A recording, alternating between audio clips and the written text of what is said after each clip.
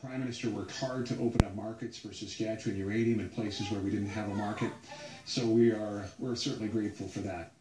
You're going to be pushing for some kind of a federal provincial summit soon in the game now, something that hasn't happened over many years. Well, whether or not the premiers meet with the Prime Minister is one thing. I do think you'll see us in Saskatchewan and arguably other Western Canadians advocating with the new government that we put a priority on moving our markets, our products to market. You know, the energy industry obviously has been hit very hard by the price crash. You have not heard that sector call for bailouts. You haven't heard governments... Because they get so many subsidies all the time. Bailouts, and you won't. What we simply want is the chance to move it across Canada, to get it to Tidewater, potentially to replace foreign imports to Canada in terms of oil.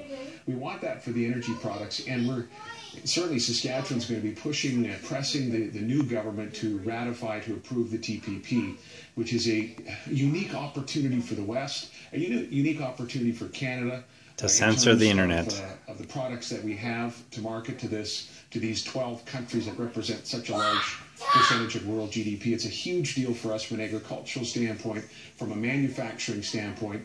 So these are two issues that we'll certainly have on the table with the new government from a Western Canadian perspective and from a Saskatchewan perspective. You know, Saskatchewan people, Western Canadians, like the fact that over the last number of years we've been able to be net contributors to the Federation.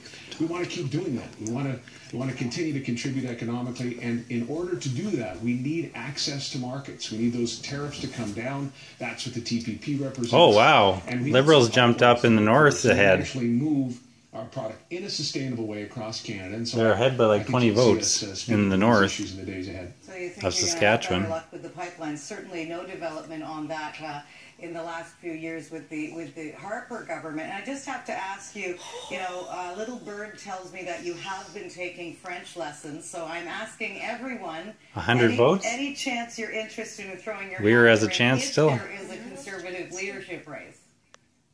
I have not taken French lessons. Okay. The job, Lisa, the job that I want, well, I have the job I want right now, but if there were to be another job I wanted, it's Don Martin's gig. What is he with, 6 months of the year, an hour a day? It's power play. That's the job we should I don't think you'd want Don Martin's job tonight. He is at Harper headquarters in Calgary. I'm just saying.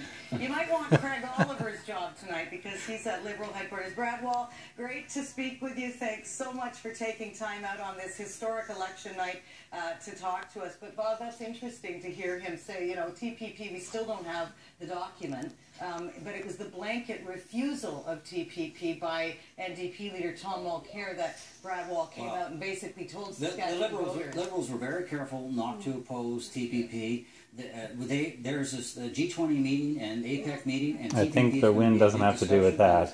Prime Minister Trudeau will be going there, and he will support TPP. And it's simply too large of a trade agreement for us not to participate in as a country. So I'm obviously very hopeful that the incoming government moves forward, ratifies. In terms of the agreement, obviously, we need the other 11 partners to release the text of the document. And now we hear...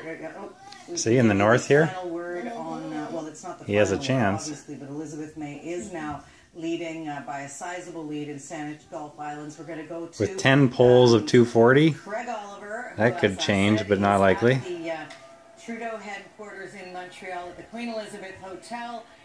Craig, I'm sure there you are with Jerry Butts. So tell us what he's got to say tonight. Hi, Jerry.